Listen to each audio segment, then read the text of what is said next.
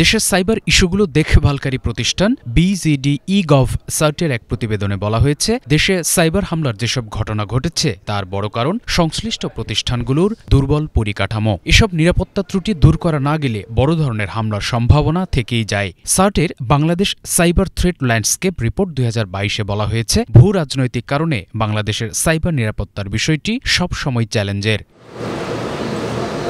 বিশেষজ্ঞরা বলছেন, মূলত মিসকনফিগারেশন, যথোপযুক্ত মেইনটেনেন্স, মনিটরিং, অসচেতনতা, ন্যূনতম সাইবার হাইজিন মেনে না চলা প্রতিষ্ঠানের পরিকাঠামোগুলোকে দুর্বল করে। বাংলাদেশ কম্পিউটার কাউন্সিলের BGD-Gov সার্ট আমরা দেশের সাইবার স্পেসটা মনিটরিং করে থাকি, এক্ষেত্রে সরকারি হোক বা বেসরকারি হোক, দুটো পর্যায়ে। তা আমরা এই মনিটরিং করার ক্ষেত্রে আমরা যেটা পাচ্ছি সর্বশেষ, তা হলো আমাদের 3টা কারণে বেসিক্যালি আমাদের অবকাঠামো দুর্বল আমরা চিহ্নিত করেছি।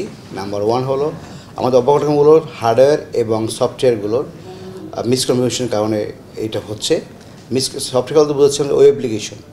নাম্বার 2 হলো বাংলাদেশ অ্যাসেসমেন্ট প্রোগ্রামটার এটা পরিচর্যার অভাব রয়েছে আমাদের। নাম্বার 3 হলো আমাদের সকল ইউজার রয়েছে তারা সবসময় তাদের একটা বড় অভাব রয়েছে, ল্যাক অফ অ্যাওয়ারনেস। মিসকনফিগারেশন, সবার হয়তো টুল আছে কিন্তু রাইট ওয়েতে রাইট পলিসি বা রাইট ওয়েতে কনফিগার করা নাই। সো এটা একটা আন্ডারস্ট্যান্ডিং এবং আবার রিসোর্সের ক্যাপাবিলিটিরও বিষয় আছে। সো আমাদের দেশের দেখা যাচ্ছে যে আমরা একটা কনসেপ্ট যে আমার নেটওয়ার্ককে সিকিউর করতে হলে ফায়ারওয়াল লাগবে, বাট সবার কাছে আপনি সব অর্গানাইজেশনে গেলে আপনি ফায়ারওয়াল পাবেন ফর শিওর, কিন্তু ফায়ারওয়ালটা রাইটলি কনফিগার করা আছে কিনা এই জিনিসটার একটা গ্যাপ আছে। সো এবং এই গ্যাপটার পিছনে কারণ হচ্ছে আমাদের রিসোর্স। সো ওই ফায়ারওয়ালটাকে ম্যানেজ করা এবং ওই ফায়ারওয়ালটাকে রাইট ওয়েতে কনফিগার করা এবং organisational security policy wise ফায়ারওয়ালের policy configure করার যেই আন্ডারস্ট্যান্ডিংয়ের জন্য যেই রিসোর্সটা ডেভেলপ করতে হবে, আমাদের মার্কেটে এখনও ওই রিসোর্সটা ওইভাবে ডেভেলপড না। আমার ইউজাররা আসলে সাইবার অ্যাটাক নিয়ে অ্যাওয়ারই না।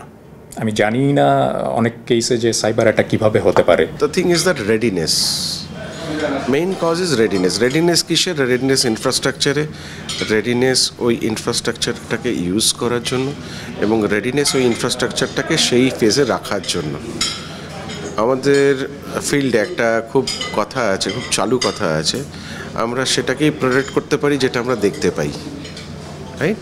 তো এই দেখতে পাওয়ার ব্যাপারটা যেন এরকম না হয় 1 সপ্তাহ আগে দেখেছি মানে আজকেও সেটা ওখানে আছে। It should not be like that. সমস্যা সমাধানের সঠিক কনফিগারেশন, বিশেষ করে বিজনেস ক্রিটিক্যাল পয়েন্ট মনিটরিং, ব্যবহারকারীর সচেতনতা, দক্ষ জনবল তৈরির উপর জোর দেন বিশেষজ্ঞরা। সিকিউরিটি আর্কিটেকচার চিন্তা করব, আমি যেই শুরুতে যেটা বললাম যে আমাদের চিন্তাভাবনা শুধু ছিল নেটওয়ার্কটাকে সিকিউর করা।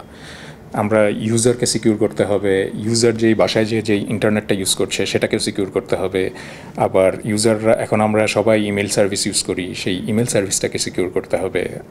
ওয়েব সার্ভিস ইউজ করতেছি, সেই ওয়েব সার্ভিসটাকে ইউজ করতে হবে। হুইচ মিনস আপনার আর্কিটেকচারটা কিন্তু এখন নেটওয়ার্ক আর্কিটেকচার থেকে বের হয়ে স্প্রেড হয়ে এটা একটা লেয়ার বেসড মোডালিটিতে চলে গেছে। সো যখন একজন সিকিউরিটি নিয়ে চিন্তা করবে তাকে তখন পুরো জার্নিটাকেই চিন্তা করতে হবে। না, ব্রডার পার্সপেক্টিভ আমি যেটা বলতে চাই যে বাংলাদেশের ইনফ্রাস্ট্রাকচার আগের থেকে আমি যে দেখেছি এখন অনেক চেঞ্জ হয়ে গেছে, অ্যাওয়ারনেস অনেক হাই হয়েছে, কিন্তু ব্যাপারটা হচ্ছে কোরিলেশনটা দরকার। তো যে কোনো infrastructure which is good theoretically, but technically এটা ঠিক করতে গেলে আমাদের কোরিলেশনটাকে প্রপার রাখতে হবে। আমাকে দেখতে হবে যে কোন জিনিসটা কীরকম বিহেভ করছে, and it should be under constant মনিটরিংটা constant রাখলে it would be the best way. তখন আমরা দেখতে পাবো কী কী হচ্ছে, and then only we can act on that. যেটা দরকার সেটা হচ্ছে একটা প্রপার মনিটরিং সিস্টেম দরকার, তার সঙ্গে আমার বেসিক নেটওয়ার্ক সিকিউরিটি যে পোর্শনটা আছে সেটা নিয়ে অ্যাওয়ারনেস থাকা দরকার ইউজারদের মধ্যে। আমরা বাংলাদেশ কম্পিউটার কাউন্সিলের BGD-Gov সার্ট এর মাধ্যমে আমরা আমাদের যে সরকারি প্রতিষ্ঠানগুলো রয়েছে, বিশেষ করে সিআইগুলো, তাদেরকে আমরা নিয়মিত মনিটরিং করে থাকি এবং আমরা রিপোর্ট প্রকাশ করি তাদেরকে। কোনো এই ধরনের খুব সমস্যা হয়েছে আপনারা রিমিডিয়েন্স করেন বা এই জন্য সমস্যা আসতে পারে আপনি অ্যালার্ট হিসাবে তাকে জানিয়ে দিই। এছাড়া আমরা বেসরকারিগুলোর ক্ষেত্রেও তাদেরকে আমরা মনিটরিং করে থাকি, তো তাদেরকেও আমরা অ্যাসেসমেন্টগুলো জানিয়ে দিই যে এই ধরনের সমস্যাগুলো হচ্ছে। তবে অনেক সময় দেখা যাচ্ছে যে বিষয়গুলো তারা পরবর্তীতে এরা সমস্যাগুলো সমাধান করছে কি না তা কিন্তু আমাদেরকে জানায় না।